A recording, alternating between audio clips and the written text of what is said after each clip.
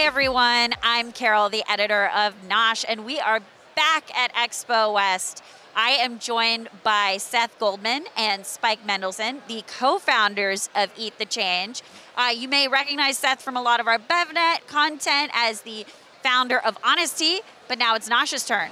So Hey. Seth, tell me a little bit about what is Eat the Change and what are you guys up to? So it's a brand that's just about a year old. Spike and I launched it together, and the whole concept is chef-crafted, planet-friendly foods. So we develop products where we've looked at the water footprint of the crop to make sure it's as water efficient as can be, organic ingredients, plant-based, and then once we sort of have those guardrails, we turn it over to the chef to put an amazing touch on it.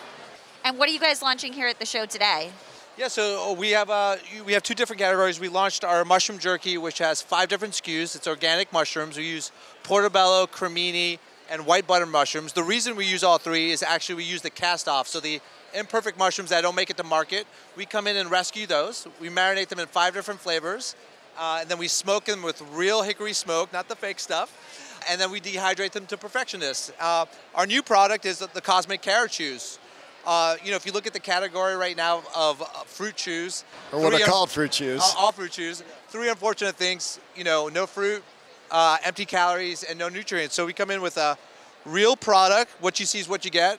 We marinate the carrots, flavor them, and turn them into deliciousness. We really wanted, the idea with the carrot chews was to mimic what happened with Honest Kids.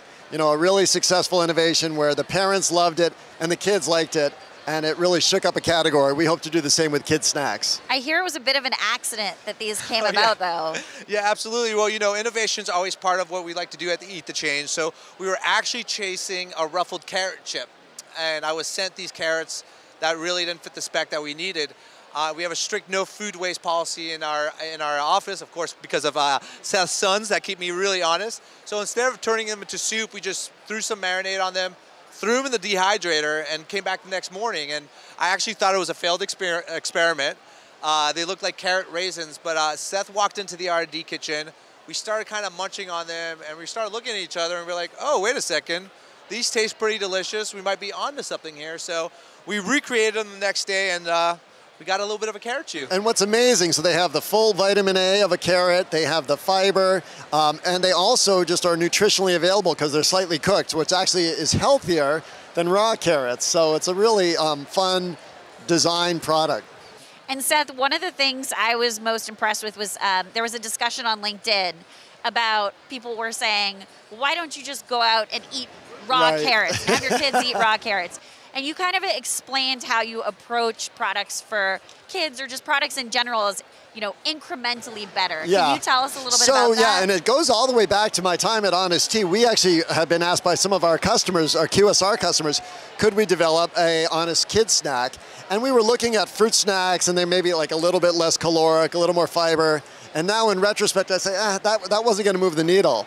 And so when we can bring, like I said, if you can feed your carrots and you get your kids to eat raw carrots, there's obviously nothing wrong with that. Do that as much as you can. But it fails to recognize where most parents and most kids are. And so rather than just insist on only feeding kids raw carrots, let's reach all of the kids who are eating these fruit snacks or less healthy products and give them a chance to have a whole food with all the nutrients in it. And what we saw, you could say the same with Honest Kids. Kids should just be drinking water. But it's just not what a kid's interested in. It's meeting the customer where they are versus trying to push them too far out of the comfort zone. Yeah, and you can't let the perfect be the enemy of the good. And so when you can think that way and when you can connect with the consumer that way, you have the ability to make a huge impact. And Honest Kids, as an example, has removed billions of calories from the American diet by getting kids to move towards less sweet drinks. And we hoped, here to have kids eating a lot more vegetables. Well, and I think you raise a good point. There are a lot of products that are purporting to be better for you and maybe, are a little bit better for you, but perhaps not an entire serving of vegetables. So how do you kind of quickly convey to parents on the shelf, no, we're really different? Well, just one thing, all of us in the Nosh community, meaning food entrepreneurs, should never think about just doing something a little bit better from a competitive standpoint, because that's not going to work. You know, the buyers don't want something a little bit better. They want something fundamentally different, and parents want something different and better. So our challenge here is to communicate to parents what this is and help them understand it. We're going to do a ton of sampling.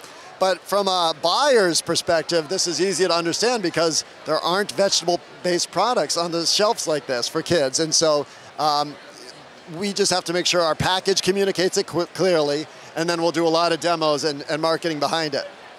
Now, Spike, you have an incredibly rich culinary background. I imagine you could go wild in the kitchen with crazy flavors.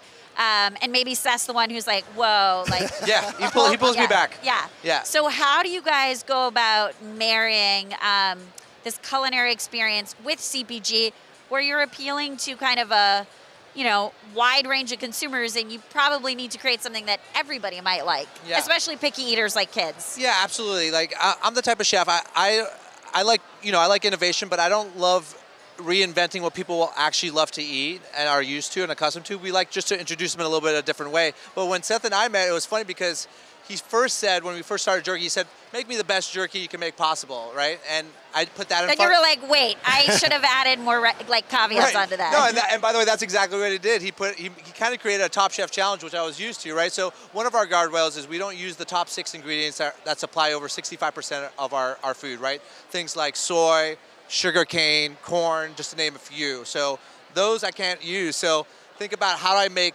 jerky sweet? How do I do it? So just gotta, the more I started to discover the space and learn about the ingredients, it is possible to make delicious snacks with excluding those things. And that's kind of how we create it. And we consult a lot on flavors. We do a lot of tastings. Yeah. Like the first 3 flavors, one sour cherry berry for the carrot chews. Then we have an orange mango and an apple cinnamon. So we play into flavors that people are really used to, but we just make a better snack. And they also have to complement the carrot, right? So, we initially were looking, could we do a savory? And just the carrot's got a sweetness to it, so it wasn't coming out as well when we made it savory. Yeah, and the great thing is there's absolutely no added sugar except for the apple concentrate that we soak it in a little bit, and the natural sugars in the carrot. So. And one of the really great things about both of these products is that they're 2 of the most water-efficient crops there are. So, it takes over 300 gallons of water to grow a pound of soybeans, but for both of these, under 30 gallons of water to grow a pound of mushrooms or carrots. So this is another part of how we think about Eat the Change. All right, guys. Well, thanks for sharing a little bit about Eat the Change. Excited to stay in touch and see what crazy innovations you come up with next. Great to be with you, Carol. Great to be with you. And remember, snack to the future. Eat the change.